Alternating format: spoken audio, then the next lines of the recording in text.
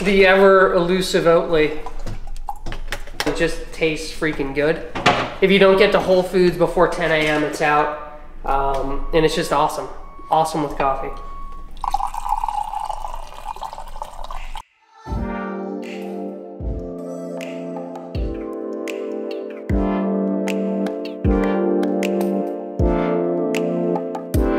It's the new year. I think everybody's kind of looking to start things off on the right foot and you know, get new routines and practices in place that'll, you know, keep them healthy or make them productive and all that. And I figured it'd be cool to share kind of my morning routine and how I start my day and what I've found works for me, both from a health standpoint, but also from a getting stuff done standpoint. When I set up my schedule correctly and allow myself to take the morning for myself, you know, I'm able to bang this out, and these are the days when I'm at my best from noon to midnight.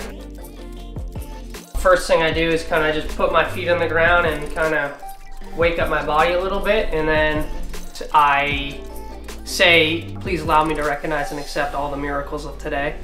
I say that 3 times. Then I say today is going to be, and I pick kind of 3 adjectives. So today is going to be an awesome day. Today is going to be a fantastic day. Today is going to be a fun day.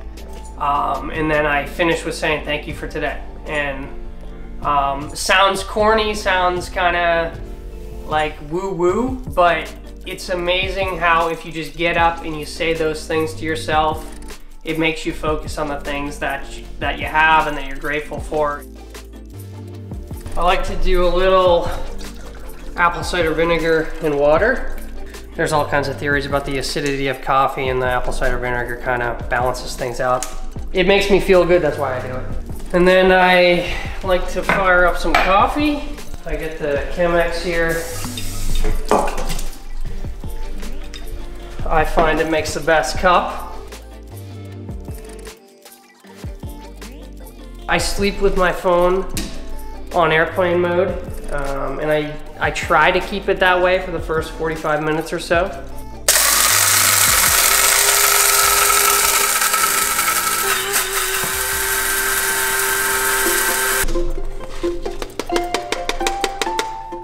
Like I'm a snob, I guess, with most things I put in my body. I'm definitely a snob with coffee too. You know, it's something you drink every day. You might as well make it the best it can be. So yeah, I usually just will sit here and enjoy my coffee, and you know, sometimes it's 20 minutes, sometimes it's 45. And again, I'm just trying to like wake up under control, kind of at ease and peaceful versus jumping out of bed and flying around and you know, facing all the tasks that I need to do. So, you know, I know a lot of people, when I tell them kind of my routine, they're like, well, I don't have time for that, or you know, I got to get the kids to school and all that, and I totally understand that. This is the way I've set up things, and I choose to set things up this way, and it's not like this every day. If I have things in the morning that I need to get to, I will skip half or all of it some days. So, but on an ideal day, this is how I kind of started out. It's hard to sit and not pick up your phone. It's hard to just chill out for a minute, and I think, you know, in today's world, people are more and more searching for how to do that because of all the stresses that come with technology and all that stuff. So I've kind of just learned to do it and somewhat forced myself to do it. You got to kind of be gentle on yourself. If you can't sit still, or you can't sort of let thoughts go that come, you just kind of got to be cool with that. And like anything new, you're gonna suck at it at first, and then you just gotta, you know, keep rolling, and you get better and better as you go. So yeah, now I literally moved 3 feet. I got my notebooks over here. This is my latest one. This is an old one that's, you know, totally filled. Basically, I start by writing down the things I want to get done that day. So that could be, you know, something business related. It could be something I want to do for my girlfriend. It could be, you know, going to visit mom. It could be whatever I want to check off that day. I just list out. I'll circle the ones that are like, I do not end today without getting them done. Sometimes I'll put numbers by them to kind of prioritize them in the order I want to get done. And then on the bottom, I write my big picture goals. The things that I'm striving toward that may come 10 years from now, but they're real big picture goals. And they're very specific. So, you know, the number of restaurants I want to open, the, you know, check I want to write to my parents and the trip I want to take my whole family on, things like that. It reminds me of, you know, where I'm trying to go.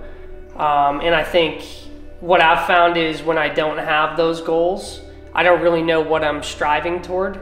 And it just kind of relates the day-to-day grind back to, all right, where are we going? And generally kind of those 5 to 10 things I write down for the day are little stepping stones to, you know, move closer and closer to those goals. And you can't achieve, you know, your goals without actually having them. And then at the end, I write 2 statements that are kind of my like sort of phrases that I try to live by. The first one is no harm done. And that's just kind of like I want to lead a life where I'm not doing any harm to myself and my body and the people around me. And I'm not doing any harm to, you know, the planet and other people on it. And then I picked this one up from, I think Ed Milet, but I write down, I am world class. And whether you actually are or not, it just kind of fires me up.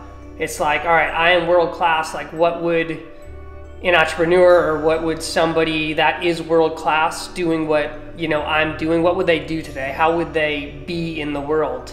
You know, and if you're world class, you're getting shit done. You're not, you know, you're not dicking around. You're being productive and you're being an example to other people. So that sort of gets all the crap that I'm thinking about out of my head and onto paper. And I kind of have a plan now for the day.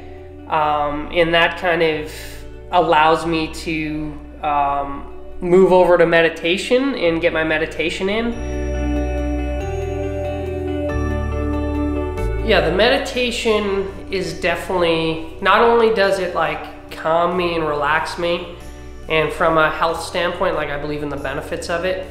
You know, the people that live the longest and disease-free, they don't have a lot of stress in their life. They've figured out ways to, you know, decrease stress, and meditation for me is something that allows me to do that.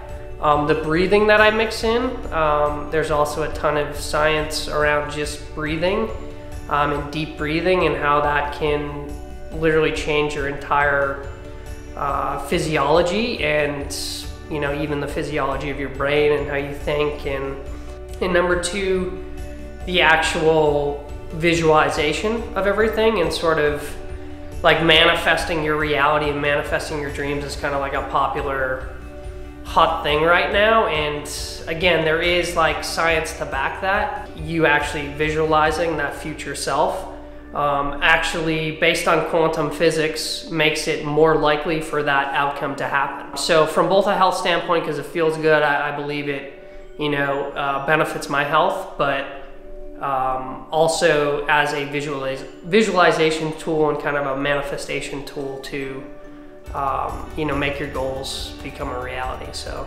that's why I do it.